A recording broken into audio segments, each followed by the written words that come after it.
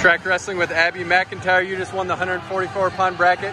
I noticed when you won, you looked at the score clock and it looked like you weren't sure if you won or not. What were you thinking there? Well, he called me for stalling, and honestly, I was a little surprised because I was doing everything I could, but she was down so low I couldn't get anything. So it shocked me because I thought he gave me a point at first, and then he said match is over, and I was like, wait, hold on.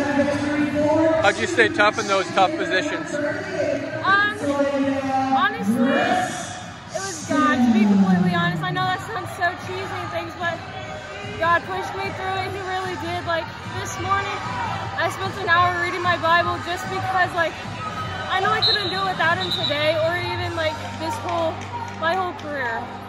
So, yeah. And then you were pretty excited. I saw you giving some hugs in the stands. What was that about? I gave my mom a really big hug because at first, when I first started wrestling, even Jess can tell you that, like, it was a big battle because when I, like, in small town Glenwood and, you know, around there, it was nothing. It was, oh, wow, you're a girl. No, you can't wrestle. Like, I had to sign up under, like, guys' names. I wouldn't have my hand raised. So, like, my mom was like, it's not worth it. Like, and I mean, today, it really shows out all my hard work and dedication. It really paid off, no matter what people said. Because, like, even though my mom said it wasn't worth it, she still was there 110% of the time supporting me.